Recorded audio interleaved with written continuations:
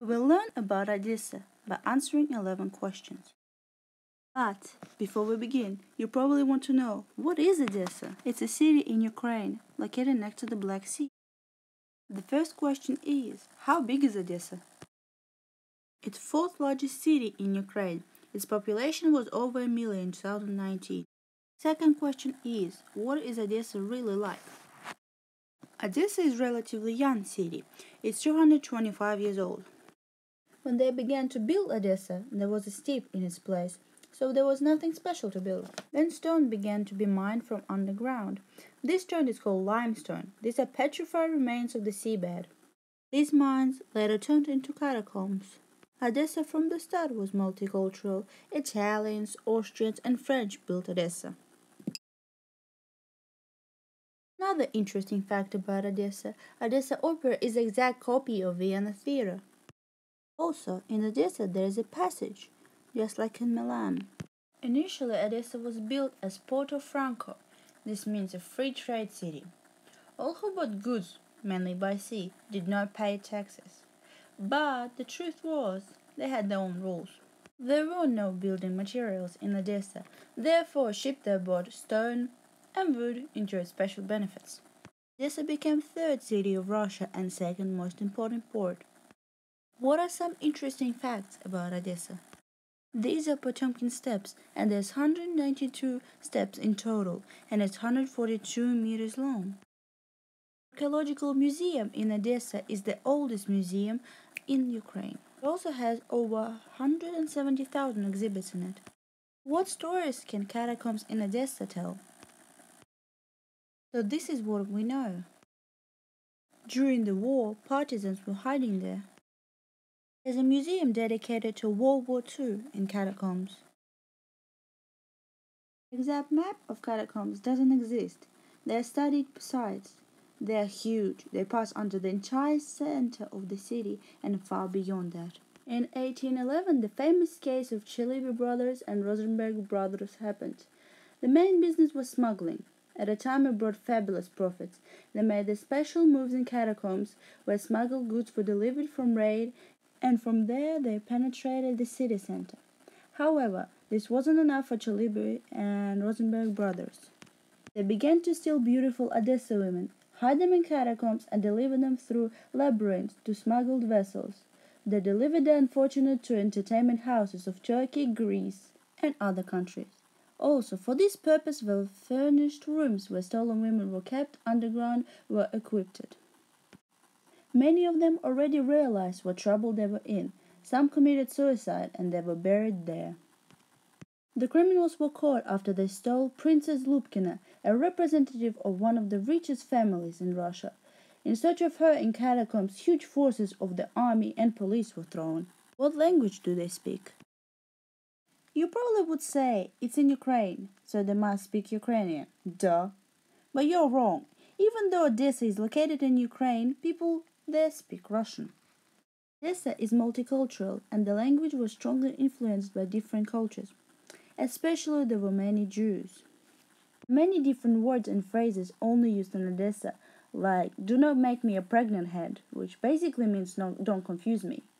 "Quickly make the night," which means hurry up, Jewish happiness, "the fire's greed destroyed," "don't make my nerves," and "not a fountain." This phrase means basically something that is not perfect, something that's not good. Did Operation Masquerade really happen?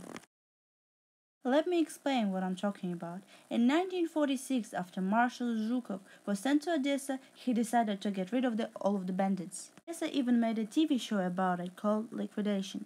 It is a story about David Gotsman, who is a police officer who works in Odessa Criminal Investigation Department. The story he fought against Odessa's bandits and criminals. Most of the stories what eyewitnesses told others, but nobody actually saw them. But the truth is, on June 9, 1946, Stalin issued a secret order number 009 in which the behavior of the Marshal of the Victory accused of bitterness, and Zhukov was removed from the post, sent to head of Odessa military district. The Pearl of the Sea, Georgy Konstantinovich, decided to put things in order. Several special operations were carried out against the bandits. As a result, the number of major offenses in Odessa over past 2 years decreased by almost 60%. the story of French Boulevard. French Boulevard is one of the oldest but at the same time very interesting streets in Odessa. There is a large resort area in French Boulevard. Many vacationers visit sanatoriums and rest houses which are located along the entire length of the boulevard. 1857, on the French Boulevard, wine merchant Francois Neuvenu and Victor Hinault set up a winery. All of them are mainly located in buildings that were once the possessions of the most important persons of the city. Also in French Boulevard, or rather the territory of Dolphin Sanitarium, you can see the Tunnel of Fairy Tales, which attracts with its architecture. As people who live in Odessa say, the French built their city. Interesting fact, this boulevard is over 200 years old. What can old movies filmed in Odessa tell about its culture? Here are some things we know about filming movies in Odessa. Filmmakers have always loved Odessa as it is a distinctive city with its own unique history and legends. Many film studios film movies here if story took place in Western City. Odessa is one of the most Western cities in the whole Soviet Union in the appearance of its streets and architecture. Odessa offers a warm climate, the sea, interesting locations, and if necessary you can use some of the services or equipment from Odessa Film Studio. After watching some old movies, I noticed how simple the things were, and also that Odessa wasn't much different from other cities in USSR. The uniform looked different but interesting. Something interesting that I noticed was the Adventures of the Electronic, filmed in 1979, resembles a lot to representation of Chernobyl in 1986 in show Chernobyl that was filmed in 2019. What was Odessa like in 1950s to 1960s? Truly a time of great expectations. It seemed after two revolutions, 3 wars, and 25 years of Stalin's tyranny, the authorities realized that people should be given at least one sip of freedom and joy. Coupons and crazy lines on Tiraspol Square for sugar, flour and butter disappeared. Bread was no longer in short supply and sold freely in bakeries. Potatoes at the time were bought mainly from north of Ukraine. Red oblong was especially appreciated. A good feast turned into a real outlet and life for ordinary people and became as it were an imitation of the secure life. Also with holidays, New Year, birthdays, weddings, everything was celebrated. At the festive table, in a circle of relatives and friends, they recalled the horrors of the past, sang the songs of war years, and raised the glasses so there was no war anymore. What is the monument dedicated to Orange? Yes, you heard it right. There's a monument dedicated to Orange in Odessa.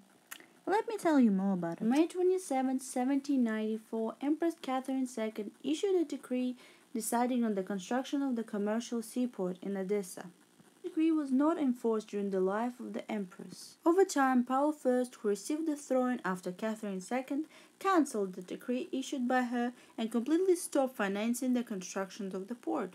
The main activity of the city, trade, stopped.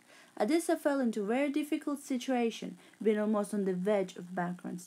It seemed that it was already impossible to find a way out of this situation, but the locals, as usual, were our Odessa merchants. After learning the emperor's decision, they sent him a couple of carts filled with oranges.